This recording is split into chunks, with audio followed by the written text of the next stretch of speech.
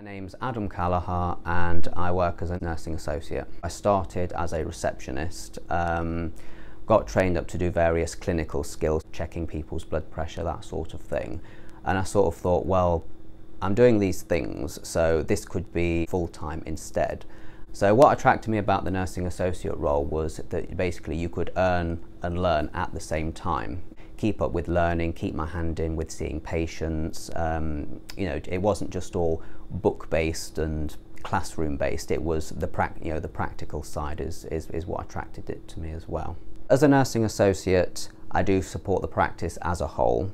I do a lot to help patients with their chronic disease monitoring, so taking their blood, checking their blood pressure, diabetic patients checking their feet, making sure there's no problems there.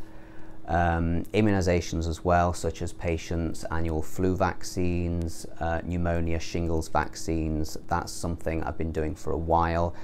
Now that I've qualified as a nursing associate, there's scope to progress forwards with immunisations and vaccinations, for example with childhood immunisations. My name is Shenaz Ismail. I work at Highfields Medical Practice in Leicester. I'm a nurse manager. Adam's role as a nurse associate, I would say, is invaluable.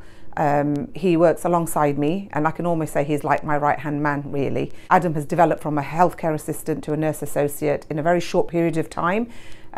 He takes on some of the work that I would potentially do, so that's made me freer to do other more complex work. He has developed his role from just normal stuff like NHS health checks, blood pressure checks, from phlebotomy, all of these things that were predominantly my job.